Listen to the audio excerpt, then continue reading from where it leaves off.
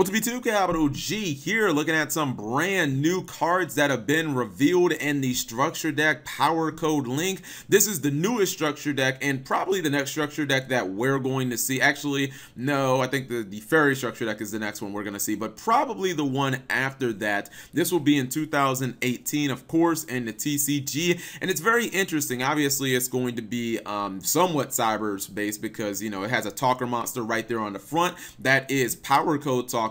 We also know of another Cyberse effect monster that has been revealed, and then there's a new trap that has some very explosive potential. So let's go ahead and look at this. I have no idea when we're going to get this. I think that is up to Konami and the TCG. So first card is power code talker.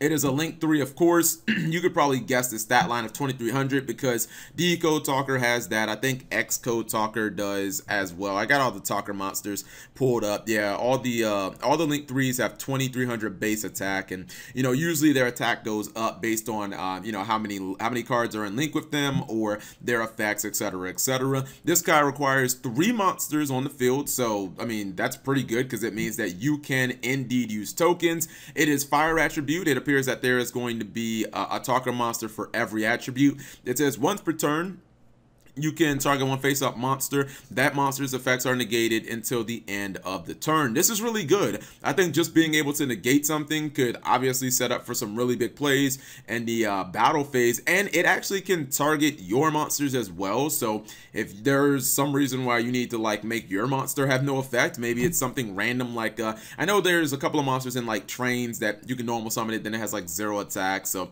could be useful as kind of like a skill drain type deal with that situation.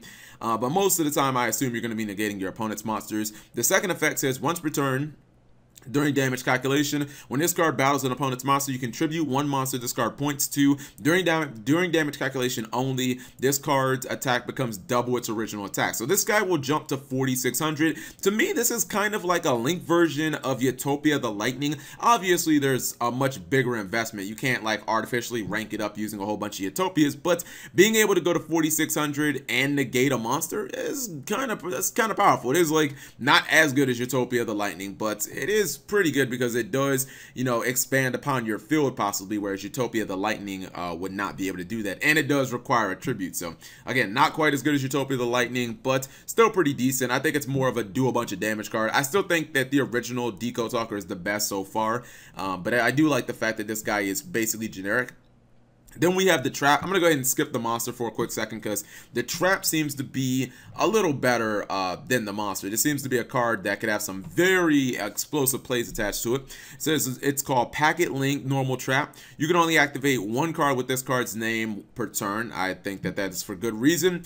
It says during your main phase, special summon any number of level 2 or lower monsters with different names from your hand, deck, or graveyard. So basically from anywhere to zones on your field that link monsters point to. Now keep in mind, it does not have to be your link monsters that point to those zones. If your opponent's monsters point to those zones as well, then, you know, those are zones that you can use. That does seem very powerful. I mean, I think it kind of sucks the fact that you can only use it in main phase 2, and it is indeed a trap, so it is super fucking slow. Don't get me wrong. This is like a super slow card, but the fact is, this does let you summon a ton of monsters. I mean, this can get you 5 monsters potentially. Like, that's strong, and it gets them from the graveyard, gets them from the deck, it gets them from your hand. Like, that's pretty damn powerful. No life point attachment or anything like that. It's just a very slow card. Even if you have maybe 1 or 2 link monsters on the field, this could still get you 3 monsters on the board, especially if your opponent has monsters too.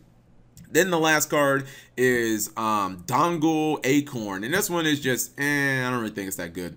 It has 0 attack, 0 defense, level 1, dark cyber type, so I guess shout outs to 1 for 1. You can only use this card's name effect once per turn. If this card is special summon, you get the special summon 1 Dongle token. It is also it's also a cyber type that has the same stats as this dude, and it's dark attribute level 1, and it says that that's pretty much it. So if you special summon it, and don't get me wrong, obviously with Konami giving Cyberse all this damn support, there's going to be ways to activate this card.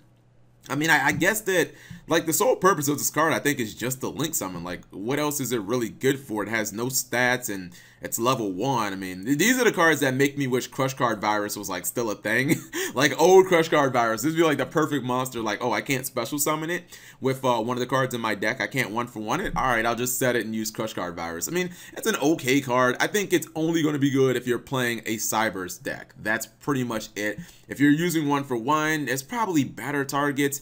I guess you could 1-for-1 it in a link heavy deck and it would get 2 monsters out because, you know, it's a monster, then it gets a token, but that's pretty much it. I guess in that sense, okay, maybe if you're running a link spam deck and 1-for-1, that can be where it works out. But other than that, I think you're only going to be playing this in like a Cybers link spam deck. So whatever you guys think, let me know in the comment section below. And yeah, subscribe if you guys have not already. I'm interested in seeing what people think about this trap, because I can definitely see this trap being extremely powerful in certain circumstances. And it does seem like one of those cards where the ceiling on the card is just going to go up and up and up and up and up, because it's any level 2 or lower monster, or any number of level 2 or lower monsters. Anyway, subscribe if you guys have not already, and turn on those notifications for daily videos.